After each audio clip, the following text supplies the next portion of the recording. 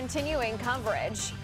U.S. Congressman Walter B. Jones will be laid to rest this week. The District 3 representative passed away over the weekend on his 76th birthday. WNCT's Dylan Huffman joins us now live from outside of St. Peter Catholic Church in Greenville with more information about the services. Dylan.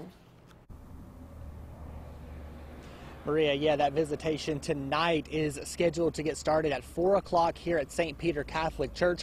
It's going to last until 8 o'clock, and it is open to anybody who wants to come out and pay their respects to Congressman Walter B. Jones. The funeral is tomorrow at 1:30, also here at the church. It's open to the public as well. There's also going to be a private family ceremony right after that. Congressman Jones died on Sunday at the age of 76, and as Maria said, it was also his birthday. He'd been in hospice care for a few weeks after breaking his hip, and we do know that the family has asked for privacy during this time, but if you want to come out and pay your respects to the family, you can do that tonight from 4 to 8. He's going to be here at the church for the visitation. The funeral, again, is tomorrow at 1:30, also here at the church. For now, live in Greenville, Dylan Huffman at 9 on your side. Dylan.